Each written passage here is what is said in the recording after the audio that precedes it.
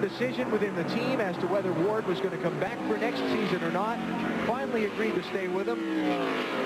Said he thinks they've got things going in the right direction. And on a day when he started well back in traffic, 31st place, he took the green flag. He's going to come from nowhere with the help of a good strategy call. And if he can hold on for another lap, pull out a victory. All right, does he have enough fuel to run this last lap?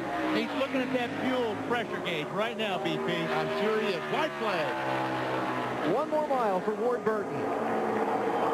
13 prior races here in New Hampshire. He's only finished in the top 10 once. It's not been a good track for him.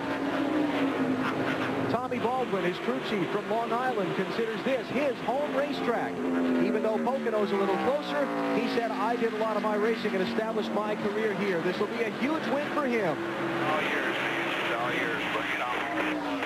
You're the man! You're the man!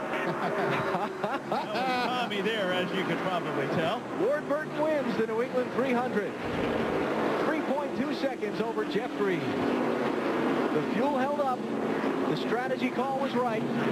The driver did a heck of a job to make the winning pass. He finished 41st last week in Chicago, come back to win in Loudon, New Hampshire. Matt Kenseth did stop to get the tire replaced in the closing few laps.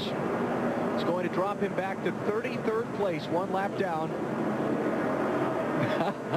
There's Tommy Baldwin.